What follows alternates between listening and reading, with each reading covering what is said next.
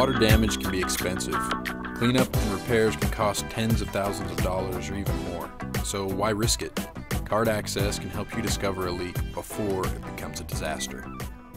Today we're going to talk about how to install the line-powered version of the Card Access water leak detection package.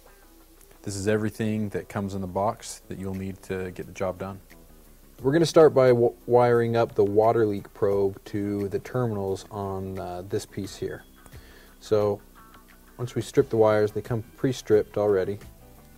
Okay, you're going to want to wire both of them up. It comes with two different probes.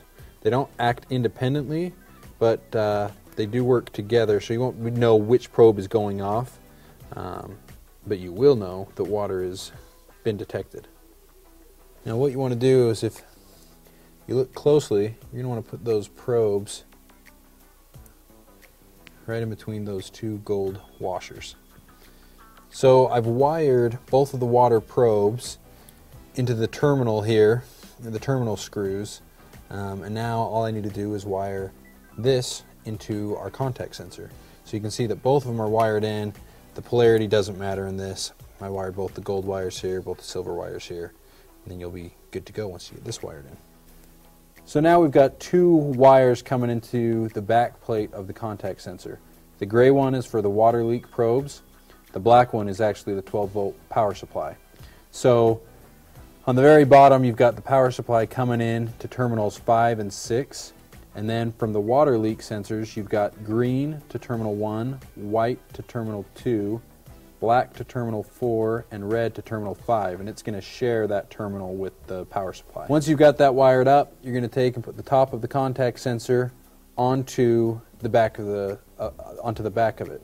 So you can see there's no batteries in this one because it's the line-powered version. So you just stick it like this, close it up. You'll see that the LED is going to turn red and then green, which means that it's ready to be ID'd into a pan. So now that I've got everything wired up, I've placed the first sensor underneath the water heater in the basement here. It's just on the ground. I actually ended up gluing that one to the ground and tucked all the wires back behind the water heater. So this is a great place for one of the sensors that you can place. Places you can put water leak sensors are underneath dishwashers, behind refrigerators, behind toilets, sinks, at sump pumps, water heaters, and underneath washing machines. This will prevent you from ever having the expensive water damage. You can at least get an alert quickly, know that water's been sensed, and fix the problem as soon as you can.